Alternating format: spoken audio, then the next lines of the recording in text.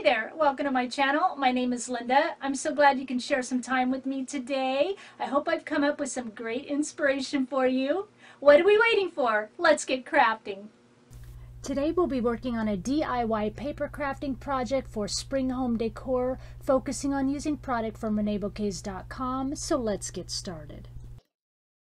So what I'm starting here, this is an actual home decor piece I picked up Hobby Lobby on clearance. I'm just taking all the hardware off the back, and then I'm going to go ahead and trace around it, front and back. And I'll do that to all my other wood pieces as well. Now for the front, I want a little bit at the perimeter of that sign to show. And so what I'm doing, and I'll do this on my other wood pieces too, is I'm going in about 1/8 of an inch and I'm drawing a new pattern. And then that's what I'm going to cut out. I'll show you that here in just a second. This is what it looks like.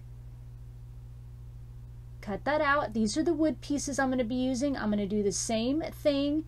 I'm going to go in and trace like this rectangle piece on this cute pink paper. And then I'll chase the square on this cute little dotted cardstock. And then I think that I do, yes, the circle on this lighter cream color. And then I go in about 1/8 of an inch on like the circle, draw a new pattern, cut it out. On my wood pieces, I cut the main pattern out, and then now I'm going back in and trimming off about 1/4 inch, or not 1/4 inch, 1/8 inch on all the sides so the little perimeter of that wood will show. I just think that adds a nice little bit of texture to the project and kind of helps differentiate between the layers. And you could skip this part if you wanted to cover the whole piece of wood or whatever you're doing, sign or whatever, that's perfectly fine. Now this is a Reneabouquets Beautiful Board laser cut chipboard. It is a stackable heart ATC tag. It comes with 2 tags and 2 little hearts. I'm just marking my paper and cutting it 1/8 of an inch short as well, so a little bit of perimeter of this tag will show. And now I'm going around, I'm just going to show you one piece here. I'm going to go around the rest off camera, and I like to sew around the perimeter of all my pieces. I sew right directly on the paper. As you can see here, I use like a 10 or 11 needle depending on the brand. I have my tension set on 4, and it's on just the longest stitch. I think my longest stitch length goes to a 4, so it's on a 4. Polyester thread, because my machine doesn't like all cotton. It makes the stitches all loose and wonky. So all polyester thread works wonderful. But I like it because it's just a subtle texture. A lot of times my thread really blends in, so it's real subtle to see, and sometimes I'll use a real nice contrasting thread. But this is what it'll look like on all my papers. And now I like to go around the edges of all my papers as well with the open end of my scissor blades and scrape along the edges. And you can see the difference between the smaller and the larger sheet, scraped and not scraped. I just think that adds that little bit more of a rustic farmhouse feel to it. But you could not do it if you don't want to, of course. But again, this will kind of help differentiate between the layers. So I'll just show a little bit of it. Now we're going to skip ahead. I'm going to use Dixie Belle chalk paint in the color Drop Cloth, and I'm going to paint all around the sides of my wood and about 1/2 inch along on the front and back. I do that a couple of layers to make sure I get this darker edge covered and stuff like that. Nice painted layer. Just show a little bit and we'll move on. Before we move on, I want to take a moment to introduce myself. My name is Linda, and if you're new to my channel, I love all sorts of crafts. I've been a crafter for years. I love to do DIY home decor crafts, from farmhouse to rustic to primitive, and paper crafts, and a little bit of everything in between. I post videos once a week, so make sure you go ahead and hit that red subscribe button and notification bell so you don't miss out on a single thing. I'm also on Instagram. Pop on over and say hi. And if you're looking for a little bit more inspiration, I do have a Facebook group. The link will be in the description box to both my Instagram and Facebook group, so please come on over and join me. So for my project today, I'll be using my favorite Beacon Fabri-Tac liquid glue. I'm going to go ahead and start gluing down all my papers onto my wood pieces. So we've got the front here, leaving that little bit of perimeter. And in the back, I'm going to cover the whole back side on this one. Just wanted to make sure it's all nice and finished off. And then I'll start gluing the rest of my papers, of course, onto my rectangle wood piece, and then onto my square piece, and then onto my oval tag. Getting everything ready to go. glue on the little bit onto this Reneabouquets Beautiful Board ATC tag, and then I'll go ahead and glue the little heart on. Love adding the little heart, just gives it such dimension. Really cute. Let's take a look at the product we'll be using today from Reneabouquets. This is a set of 3. I only have 2 left of Beautiful Board laser cut chipboard chain link frames. I'll be using the middle frame. There is one smaller. This is Beautiful Board laser cut chipboard circuit elements. These are great to cut up in pieces. These are Beautiful Words Sweet as Honey, the medium size. These are single-sided butterfly kisses. The white is called Delicate Beauty and the pink is called Aurora Borealis Pink. These are a set of 6 decorative clock hands in the medium. Again, Beautiful Board laser cut chipboard. These are printed Beautiful Board laser cut chipboard in Sweet Daisy. They're called Tuck It In. So cute to use. These are printed Beautiful Board laser cut chipboard, the Baby Bunny set. You can see the larger above. I'm using the Itty Bitty set, which comes in 3 sizes, and these ones size I'm using are 1.5 inch tall. These are Reneabouquets mulberry flowers in the pink and ivory, the dusty pink, and these last flowers are itty bitty blossoms in the pink. And this is Gaudy Girl German glitter glass in the shade Diamond. So let's start putting this together. I'm starting with Beautiful Board laser cut chipboard, the circuit elements, that one big sheet that I've cut up. And now a lot of layering I'm going to be doing. I have to use some cardboard that I have cut up to make all the layers level. And so I've glued down one piece of cardboard here and then gluing down my rectangular wood piece, adding another piece of the circuit board elements here down at the bottom. And now I'm going to add one of the frames here, just kind of looking at how I want it to lay. One of the Beautiful Board set of 3 chain link frames, and I'm going to glue that down right onto that rectangular piece. And now once I glue that down, there's that whole open center on the left side, and this square wood piece is going to lay into that center. So here's some more cardboard for my supply. I've got 4 or 5 layers here. Just kind of looking how that is. So you can kind of see how the layers are going to be looking. And I'm going to glue these together to take up the space in the center of that lower left frame there, so that when I glue on my wood piece, it will lay level across that frame. So you'll see me gluing a lot of cardboard pieces together here throughout this project. And it all gets hidden so you don't even know it's there.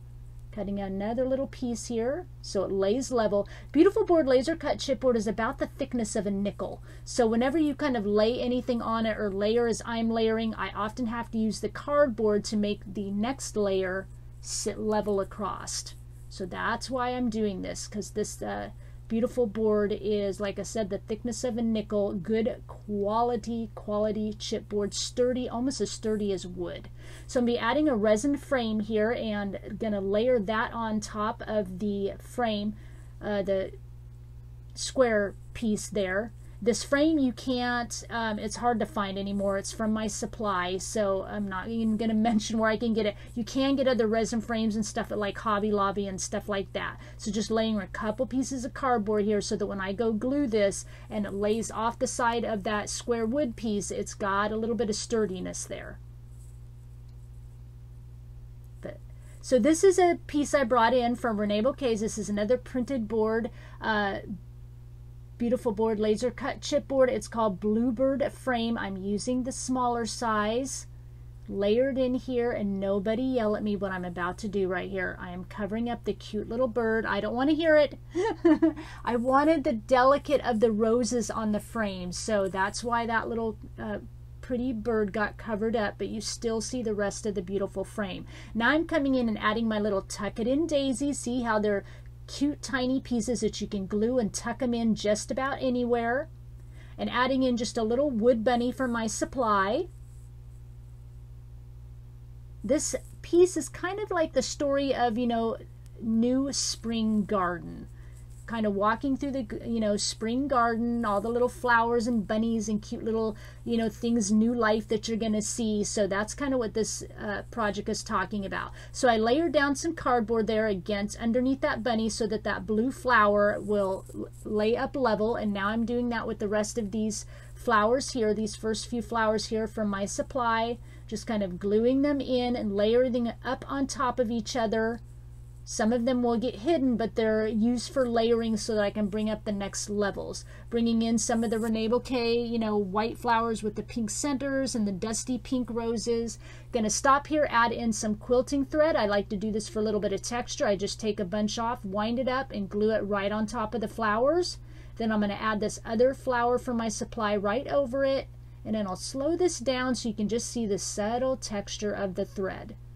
You can just see it right there laying over the flowers. Just adds that delicate, subtle beauty to texture to the project. So we'll start layering in some more cardboard here on the lower right so I can add my little oval tag so it lays nice and level, because all those wood pieces added a nice thick texture here. Here comes the beautiful words. We're using sweet from that Sweet as Honey Reneabouquet Beautiful Words. Adding a piece of cardboard here to my decorative clock hand so that it lays level underneath the tag here, in between the tag and the resin frame. And then I'm going to layer another clock hand up above. Add in some more of the Reneabouquet flowers. I layer the clock hands like that so it kind of helps your eye to see, all the things that are tall and wide, kind of that L shape that we're going for, kind of brings your eye a calmness to the project.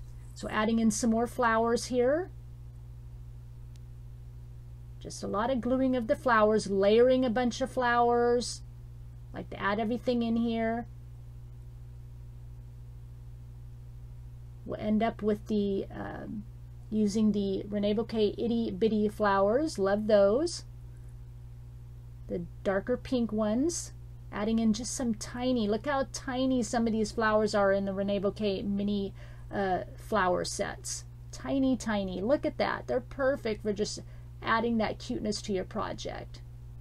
Love layering with flowers. I'm leaving the stems on these itty bitty flowers, as you can see, because it just adds a little more texture to the project. Kind of pokes and sticks out, and I just like that. So I have these stickers I glued onto really thin cereal board cardboard, and I actually sewed right through them and cut them out.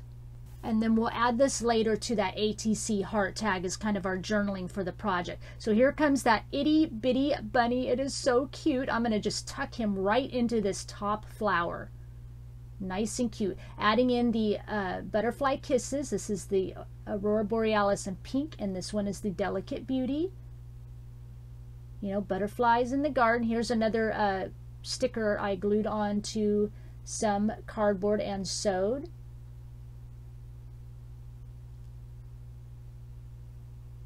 And then we're going to add in our journaling. So from the top of the quote that says "Whisper to my heart" to the journaling on the ATC card, it says, "Whisper to my heart, I had a lovely time, the most beautiful thing in the garden."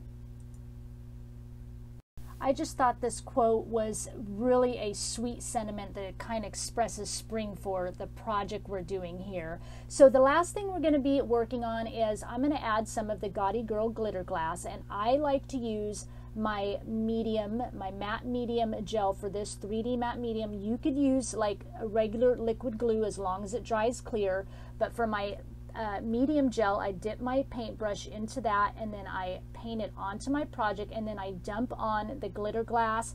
Off camera, I even added some sequins and some cute little gems, so you're going to kind of see all that. And then once all this is on, that makes this project complete.